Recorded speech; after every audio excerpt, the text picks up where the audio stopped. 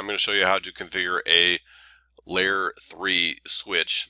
So my distribution switch I'm going to configure so that it will communicate with the border router using normal normal routed interfaces, and the LAN switch on the other side I'm going to have a trunking line. So the idea is the LAN switch can have lots of different VLANs, and those will be sent to the distribution switch, and the distribution switch will have an interface for each one. So it'll have a SVI, or a switch virtual interface port for each VLAN, and then it will send all of its information over to the border router, and then the border router can communicate out to the internet, and that's how that's going to work. So first I'm going to have a crossover cable from the LAN switch to the distribution switch. So we got that done. Then I'm going to have a straight cable from the distribution switch to my border router. Alright, so I'm going to configure first the LAN switch. Let's say that the first half of the switch is going to be VLAN 10, and the second half is going to be VLAN 20. So I'll put those VLANs in first.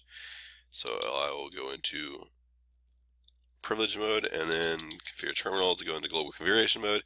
And I'm going to do int range fa0/1 dash, and it's 24 ports, so it'd be 12, I guess. So the first half of the fast Ethernets I'm going to set to switch port mode access. It should already be access, but we'll just go ahead and set it access. And then switch port access VLAN 10. So it creates VLAN 10. I'll exit out of that. And then I will go into the second half. So int range fa0/1 0/13 through 24.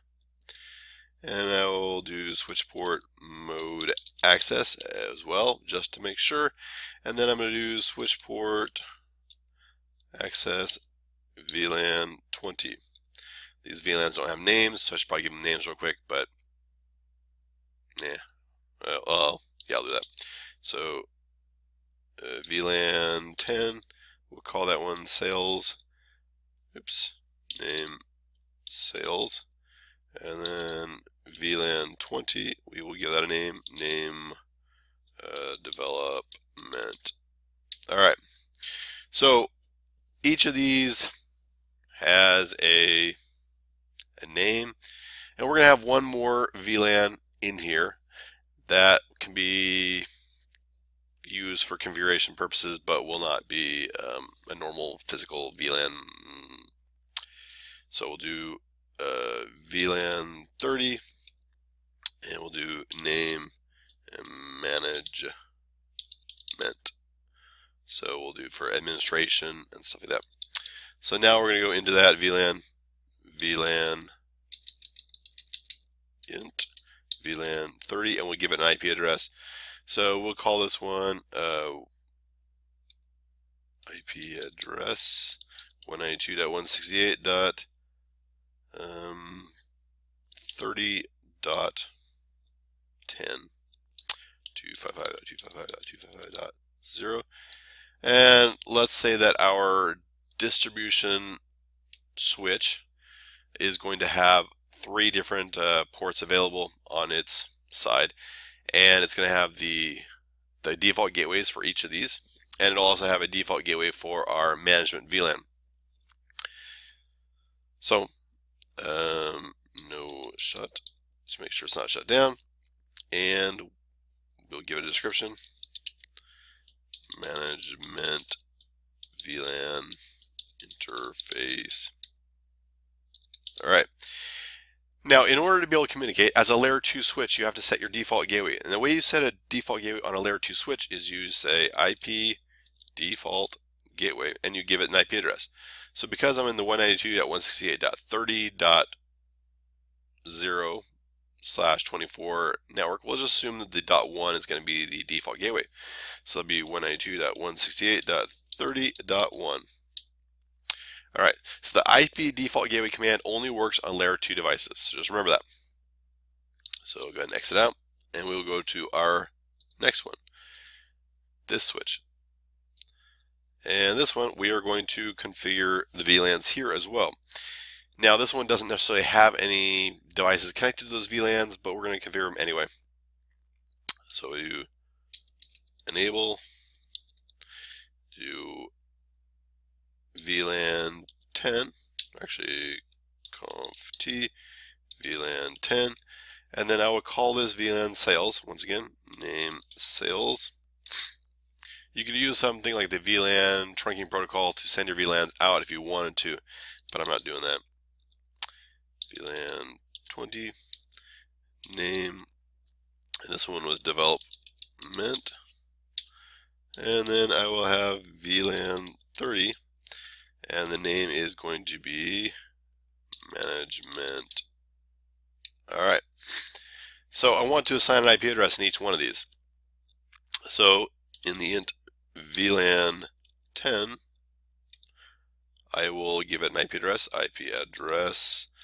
192.168.10.1, 255.255.255.0, and this is the IP address to allow me to use this as a default gateway. So description, sales VLAN. Okay, int VLAN 20. I give an IP address 192.168.20.1, 255.255.255.0. No shutdown. And description is my development VLAN. Alright. And then I do my last one. I int VLAN 30. And I do IP address 192.168.30.1. So now this is the IP address that is used by the LAN switch for its default gateway. No shut and description management VLAN. Alright. So at this point, I can try to see if I can communicate with the LAN switch. So ping 192.168.30.10. And try sending pings over. And you can see that it is not being very successful. Alright, so I want to now configure my interface between the two switches as a trunking line so that you can get communication between the two. So I do conf t, and actually I think the layer 3 switch probably doesn't need to be configured here, but we'll go ahead and check it out.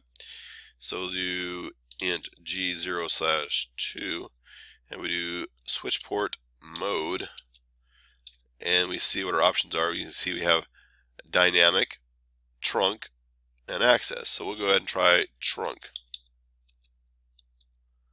And it says an interface whose trunk encapsulation is auto cannot be configured to trunk mode. Alright, so the trunk encapsulation is currently configured to auto, so we can assume this one will be automatically configured when we set the LAN switch up.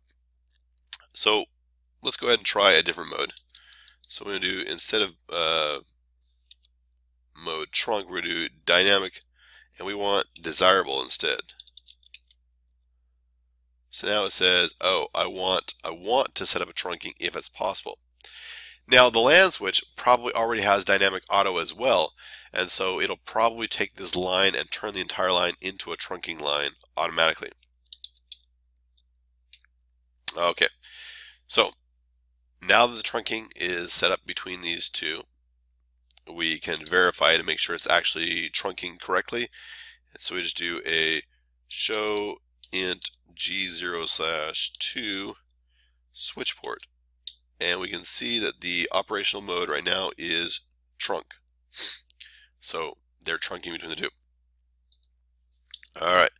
Now, when we try pinging, normally with layer 2 switches, 192.168.30.10, you would expect a ping to just go across and everything to be successful. And it looks like it is successful, which is good. But we want to be more than just a layer 2 switch. We want to be a layer 3 switch right here. So now we're going to configure this switch so it does IP routing. So do conf-t, do IP routing. Now this isn't routing protocols. It's not like some kind of protocol that will figure out routes or that. It just allows you to do routing. So once again, I want to make sure that I can still ping the other side and I can ping it okay. So we're good there. Now I'm going to go to the other side. So let's make this the 192.168.40 network. And I will be the 40.10 maybe.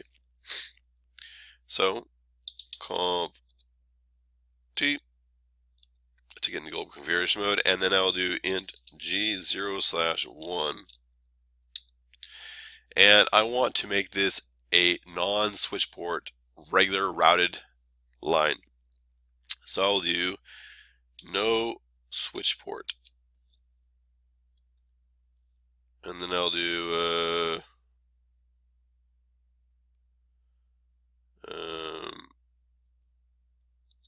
let's see, switch port. Yeah, so it should be no switch port. So now let's see if I can configure an IP address. I do IP address 192.168.40.10 255.255.255.0. Seal that. And it now has an IP address directly on the interface. So no shut to activate that interface. And then I need a description. And I'm just going to put this as to distribution route. No, not distribution. To border router. All right. Now the border router, we have to make that one work. So this one, you can see the line is down. So we'll go into configuration, global configuration mode, and then into the interface G0/0. The other interface is already up, but this one's not. So we'll give it a description first. To distribution switch. We're going to give an IP address, IP address 192.168.40.1 255.255.255.0, and we'll do no shutdown to activate the interface. At this point, every device in this network should be able to ping their neighbor devices. So let's go ahead and make sure they can. So this border router has a neighbor in the internet cloud. So ping 8.8.8.8, and that pings its neighbor in the internet cloud, and it pings okay. All right, now it's connected to the distribution switch. Ping 192.168.40.10, and it pings across there. The distribution switch, we exit out of configuration, and we ping our 192.168.40.1, and then we try pinging the other switch, ping 192.168.30.10. And so every device can ping their neighboring devices. However, the LAN switch knows its default gateway is the distribution switch. The default gateway of the distribution switch is not set, and the border router, well, its default gateway would probably be out in the internet. So what we need to do now is configure the distribution switch's default gateway to make everything work correctly. And just to verify that it doesn't work correctly right now, let's go ahead and look at the LAN switch. Do a ping 192.168.40.1, and you can see that it does something. So it's going to be sending its ping to the distribution switch. The distribution switch will be receiving it, and it will forward it to the correct IP address. And once it gets to 192.168.40.1, which is the router will not know how to get it back. So the router needs some kind of a route in order to make that work. And also distribution switch, in order to be able to ping things like 8.8.8.8, it would need to know how to get there. And this one right here, it will send it to the distribution switch. The distribution switch has no idea where to send it, and so that's why you get this unknowns to use. All right. So let's go to the distribution switch now and configure it up. So do conf t. Because it's performing routing, it needs to know a route. So I'm just going to set a default gateway on this distribution switch. So I'll do IP route. It cannot do the IP default gateway because that doesn't work because it's not layer 2, it's layer 3 now. And the route is the 0.0.0/0.0.0.0 network. In order to get to that network, we're going to go to 192.168.40.1. That is my default route to get out.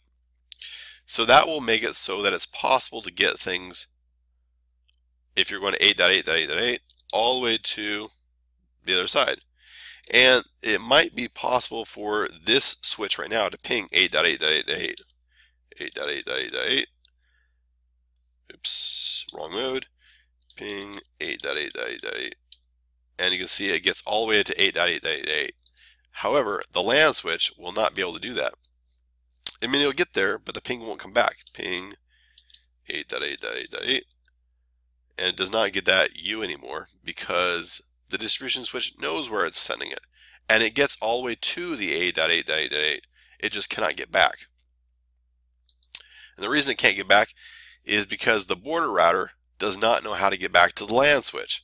So there are a couple ways to do that. I can either set a static route from the border router back to the LAN switch, or just have the default gateway of the border router set to the distribution switch, which would not be realistic, but that's okay. We will just do that anyway.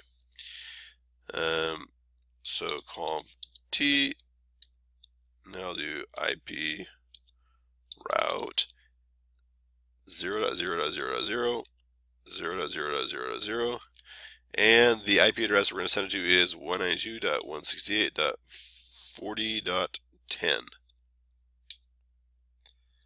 Exit out of that. And now we'll go back to this LAN switch and see, can it ping the 8.8.8.8? And it pings all the way across. So now we can see how to configure a layer 3 switch. We can see that the left side going to the LAN switch is all trunking ports. It has these distribution lines over here. So it's got 3 different VLANs crossing this trunking line. And then going back from the distribution switch to the border router, we don't have a trunking port. We have a standard normal routed line, and it is carrying the traffic to that border router. And the way it can do all that stuff is by having a switch port and IP routing turned on. So that's how you configure a layer 3 switch in a nice long roundabout way.